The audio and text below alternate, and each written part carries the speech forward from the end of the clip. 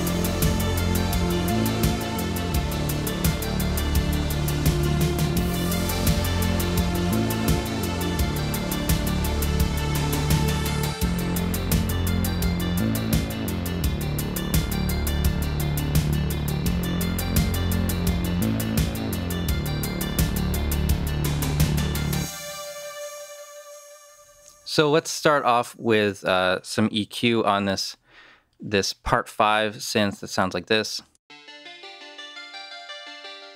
I want to filter that to start with.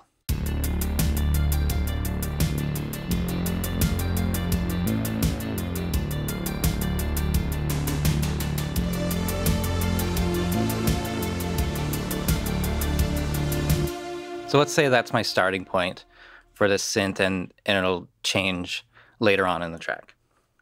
So I'm going to make a time selection for the area that I want to change. I've got my action transition time set to 5 milliseconds, so it's going to be a very short time to change the EQ here.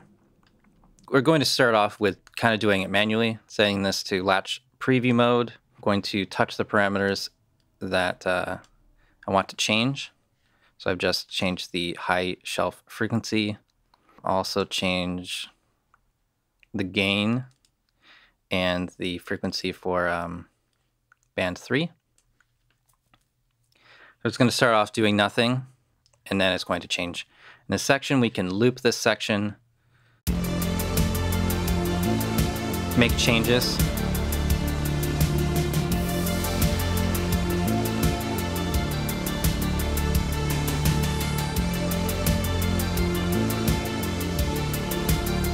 Also change the fader level.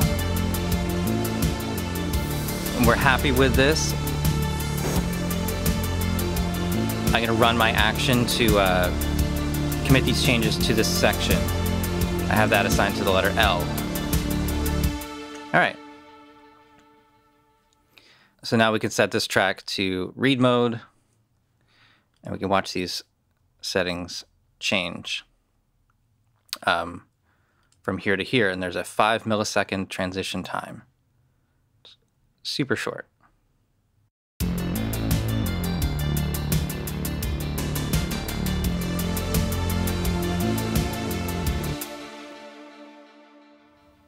Let's do that again because the first thing did not change.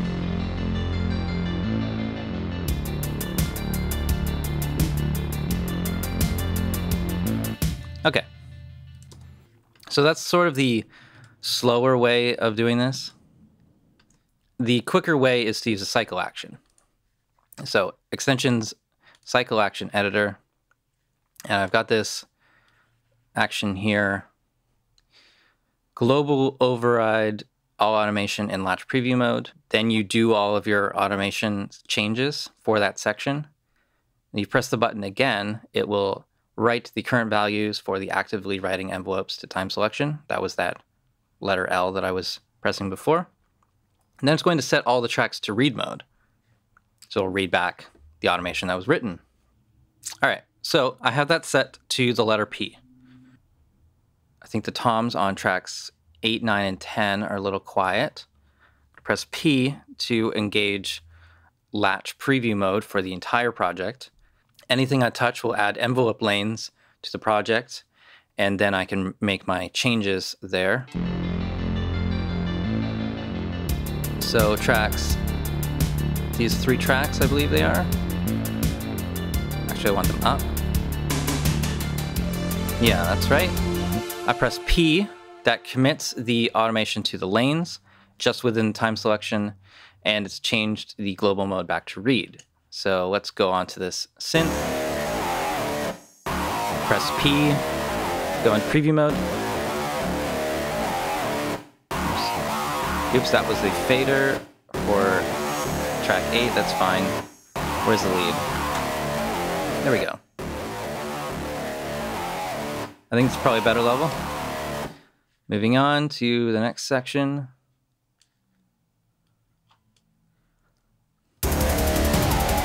Press P again. That synth is definitely too loud. I also need some EQ on it, so let's go into the EQ.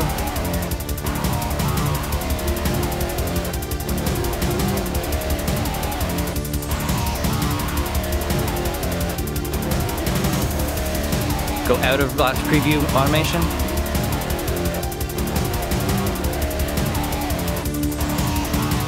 And it's written those changes.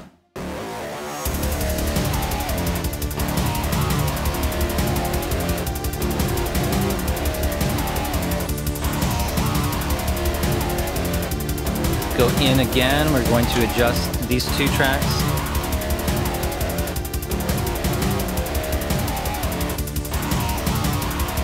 Okay, write that. Move on to the next section. What do we have?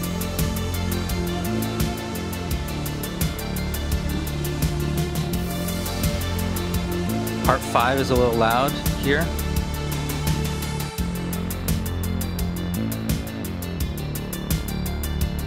No, actually, I want it here. That's a good volume there. And here. Up a little bit. Yeah, so that's pretty much it. I can kind of do all my automation just by making time selection changes, pressing P to start automating, press P when I'm done automating, and then move on to the next section. So once again, that cycle action, setting the entire project to Latch Preview mode, then you do your automation, then you write the current values for actively writing envelopes to the time selection. That means any envelope that is red here. So if I touch this, it turns red. That means it's actively writing. And if I don't want to commit a certain change that I've made, I can unarm it here. And then finally, the last step of the cycle action is to set all the tracks to read mode. So before we had this preview automation mode, I didn't think that I would need it. This mode actually makes me use my controllers a lot more and makes me think about automation kind of a different way. I'm probably going to stick with Latch Preview mode forever now. I will export this cycle action so you guys can try it out and see how you like it. Thanks a lot for watching. Please subscribe to the channel if you haven't already. Connect with me on Facebook and Twitter. Support the website with a monthly donation through Patreon, and visit reaperblog.net for a lot more tutorials.